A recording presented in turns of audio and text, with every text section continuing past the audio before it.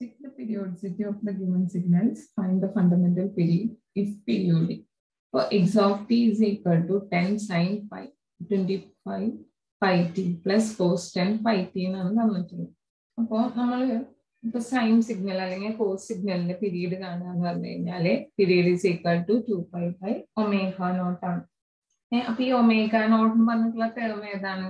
നമ്മുടെ ടിയുടെ കൂടെ ഉള്ളതാണല്ലോ. കാരണം നമ്മൾ ജനറൽ ആയിട്ട് എഴുതുമ്പോൾ എന്തെന്ന് എഴുതുക? സൈൻ ഒമേഗ നോട്ട് ടി എന്നല്ല എഴുതുക. ഇവിടെ നമ്മൾ എന്ത് ചെയ്യുന്ന വെച്ച് കഴിഞ്ഞാൽ രണ്ട് സിഗ്നൽ ഉണ്ടെങ്കിൽ രണ്ട് സിഗ്നലിന്റെയും പീരീഡ് സെപ്പറേറ്റ് കണ്ടുപിടിച്ചിട്ട് അതിന്റെ റേഷ്യോ നോക്കുക. റേഷ്യോ എന്ന് പറയുന്നത് ഒരു റാഷണൽ നമ്പർ ആണ് എനിക്ക് കിട്ടണമെങ്കിൽ നമ്മുടെ സിഗ്നൽ പീരിയോഡിക് ആയിരിക്കും. ഒരു ഇറാഷണൽ നമ്പർ ആണെങ്കിൽ നമ്മുടെ സിഗ്നല് അപ്പീരിയോഡിക് ആയിരിക്കും. അപ്പൊ ഇവിടെ period of 10 sin 25 pi t. അപ്പൊ നമ്മളുടെ ഒമേഗ നോട്ട് എന്ന് പറയുന്നത് എന്തായിരിക്കും? 25 pi t ആണ്. T1 is equal to 2 pi by 25 pi. That is equal to 2 by 25. Ini period of cos 10 pi t, that is T2, equal to 2 pi by 10 pi. That is equal to 2 by 10 equal to 1 by 5.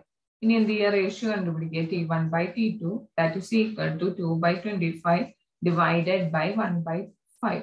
That is equal to 2 by 5. അപ്പൊ അതെന്താ? ഒരു rational number അല്ലേ. അപ്പൊ നമ്മുടെ X of T എന്ന് പറയുന്നത് ഒരു periodic signal ആണ്. ഇനി അതിന്റെ പീരീഡ് കണ്ടുപിടിക്കാൻ എന്ത് ചെയ്താൽ മതി? ജസ്റ്റ് ക്രോസ് ചെയ്യാം ഈക്വേഷന്. അപ്പൊ എന്തെന്ന് കിട്ടും? 5t1 is equal to 2t2. അപ്പൊ ഏതെങ്കിലും ഒരെണ്ണം എടുത്താൽ മതി. ഞാനിവിടെ 2t2 എടുത്തിട്ടില്ല. അപ്പൊ 2 into 1 by 5 equal to 2 by 5. ഇനി 5t1 എടുത്താൽ ഇത് തന്നെയല്ലേ കിട്ടുക? അവിടെ അതായത് 2 by 25 into 5 ചെയ്താൽ എന്ത് തന്നെ കിട്ടുക? കട്ട് ചെയ്തിട്ട് 2 by 5 തന്നെ കിട്ടും. Next question. What are the three differences between discrete time sinusoids and continuous time sinusoid? Find the fundamental period x of n is equal to cos pi n if periodic. Discrete time sinusoid and continuous time sinusoid മൂന്ന് difference ആണ് ഇതാൻ പറഞ്ഞിട്ടുള്ളത്. ഞാൻ first തന്നെ signal വരച്ചു. ഇനി continuous ടൈമിൽ എന്താണ്? Continuous ടൈമിന്റെ പ്രത്യേകത എന്താ? അതായത് ഈ സിഗ്നൽ എന്ത് ചെയ്യുന്നത്? എവറി ഇൻസ്റ്റന്റ് ഓഫ് ടൈമിൽ എന്ത് ചെയ്യുന്നത്? ഡിഫൈൻഡ് ആണ് അല്ലെ? ഇവിടെ ഈ ടൈമിൽ നോക്കുമ്പോൾ ഇവിടെ ഡിഫൈൻഡ് ആണ്, വാല്യൂ ഉണ്ട്. ഈ ടൈമിൽ നോക്കുമ്പോൾ ഇവിടെ ഡിഫൈൻഡ് ആണ്, വാല്യൂ ഉണ്ട്. അപ്പൊ കണ്ടിന്യൂസ് ടൈം സിഗ്നൽസ് എന്ന് പറഞ്ഞു കഴിഞ്ഞാൽ എന്താ? The signals that are defined for every instant of time is known as continuous time signals. ഇനി ഡിസ്ക്രീറ്റ് ടൈം സിനുസോയിഡ് നോക്ക്.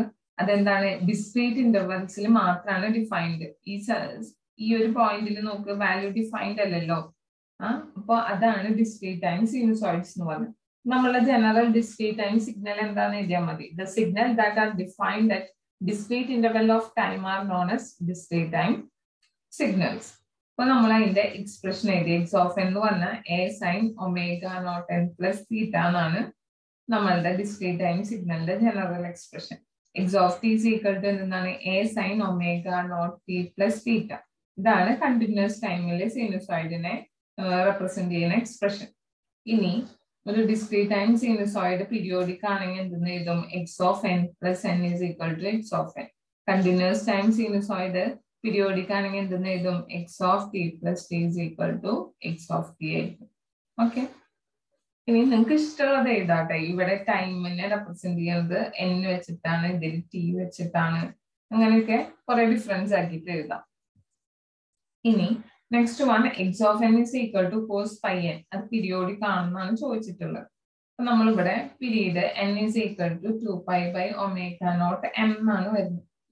ഇതിൽ ഒമേഗ നോട്ട് എന്താ? ഈ എന്നിന്റെ കൂടെ ഉള്ള ടേംസിനെയാണ് ഒമേഗ നോട്ട് എന്ന് എഴുതുക. കാരണം നമ്മളുടെ ജനറൽ എക്സ്പ്രഷൻ നിങ്ങൾ കണ്ടില്ലേ? X of N is equal to ഇവിടെ എന്താണ്? A sine omega naught N plus theta ആണ്. എന്നിനോട് ചേർന്നിട്ടാണ് ഒമേഗ നോട്ട് വരുന്നത്. അപ്പൊ നമുക്ക് ഇവിടെ എന്തെന്ന് എഴുതാം? ഇതിൽ ഒമേഗ നോട്ട് ഏതായിരിക്കും? പൈ ആണ്. 2 pi by pi into m. That is equal to 2m. m എന്ന് പറഞ്ഞു കഴിഞ്ഞാൽ നമ്മൾ കൊടുക്കുന്ന ഒരു വാല്യൂ ആണ്. എമ്മിന് നമ്മൾ ഒരു വാല്യൂ കൊടുത്തു കഴിഞ്ഞാൽ n എന്തായിരിക്കണം? എനിക്കൊരു ഇന്റീജർ വാല്യൂ ആയിരിക്കണം. അപ്പോ n takes smallest positive integer value when m equal to 1. m equal to 1 ആയിരിക്കുമ്പോഴല്ല എന്നിന് ഏറ്റവും ചെറിയ ഇന്റീജർ വാല്യൂ കിട്ടുന്നത്. n is equal to 2. അപ്പൊ സീക്വൻസ് പീരിയോഡിക് ആണ്. അതിന്റെ പീരീഡ് നമുക്ക് 2 ആയിട്ട് കിട്ടി. ഇനി next one, determine the signal x of n equal to 1 plus sine 5 pi n by 3 plus 5 by 3 is periodic. Find the fundamental period if it is periodic. ഇതിലെ omega naught നോക്കാം. അപ്പൊ 5 pi by 3 ആണ് വരുന്നത്. അപ്പൊ n is equal to 2 pi by omega naught into m ആണല്ലോ. 2 pi by 5 pi by 3 into m എന്ന് വരും. That is 6 by 5 m എന്ന് കിട്ടി.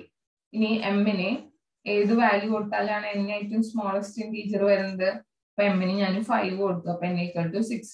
അങ്ങനെയാണെങ്കിൽ x of n is periodic.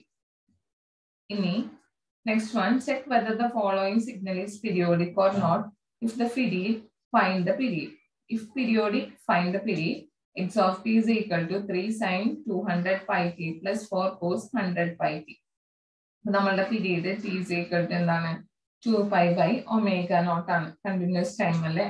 So period of 3 sin 200 pi t is equal to t1 equal to എന്തെന്ന് കിട്ടും? 2 pi by ഇവിടെ എന്താണ് 200 pi അല്ലേ omega naught. 200 pi that is equal to 1 by 100. And period of 4 cos 100 pi t. T2 is equal to എന്താണ് 2 pi divided by 100 pi. ഇതാണല്ലോ omega naught. That is equal to 1 by 50. So നമ്മളുടെ ratio T1 by T2 is equal to 1 by 100 divided by 1 by 50. That is equal to 1 by 2. അതൊരു rational number അല്ലേ? അപ്പൊ നമ്മളുടെ x of t is periodic ആണ്. അപ്പൊ period എങ്ങനെ കണ്ടുപിടിക്കുക? Just ഇത് ക്ലോസ് ചെയ്യാം. അപ്പൊ 2 into T1 equal to T2. അതായത് 1 by 50.